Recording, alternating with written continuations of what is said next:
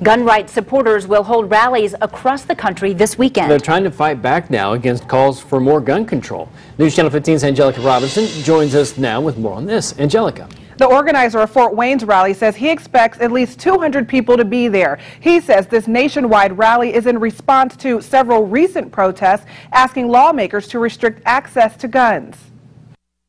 Hundreds of thousands of people marched in cities across America calling for restrictions on guns. Now, gun rights activists say it's their turn. But we just wanted our side represented as well. That's the only thing that we've seen on the media is, gun restriction, gun control. Josh Beek organized Fort Wayne's Second Amendment rally. It's one of hundreds expected to take place across the country on Saturday. He says the public outcry to restrict access to guns has gun owners concerned. This is the first time in history that people are actually marching to take away their rights.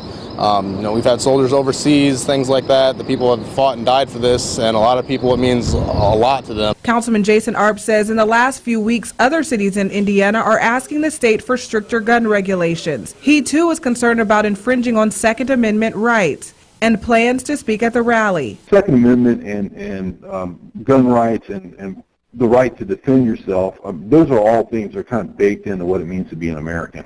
Beek says there's fear that ultimately the government will take guns away from citizens, one regulation at a time. There are certain things that have been in legislation as far as the quote-unquote assault rifles, certain, the absence of the bump stock, things like that.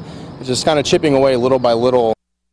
The rally will be held at the Allen County Courthouse Green from 12 to 4. In Studio 15, Angelica Robinson, News Channel 15.